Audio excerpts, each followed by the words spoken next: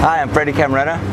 I usually ride a NHRA Pro Stock motorcycle, but this weekend I'm out here at Auto Club Raceway at Fontana, and I did some bracket racing this year. So I got back to the roots, which I really enjoy.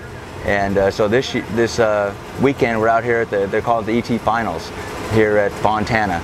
And so we got out here yesterday, and we're just doing some racing. Yesterday they had a start of a gambler race, and we started that. I got by first round. And then today they had the continue the gambler, so I went to the third round in the gambler. I went out third round in the gambler, so it was an all right day. So now we'll get, I think, one more time trial, and then tomorrow they're going to have a team race, they call it. Whatever team track you were associated with, we'll have that race. And then on Sunday they have the Race of Champions, and that one's a big one because a lot of people want to win that, so they can go to Pomona. Like I'll be racing my Pro Stock motorcycle at Pomona, and then but the winner of this race in the motorcycles get the race, you know, at Pomona. So a lot of the guys are going for it on Sunday here. I am in the Race of Champions here also, so I'll be racing in that also too.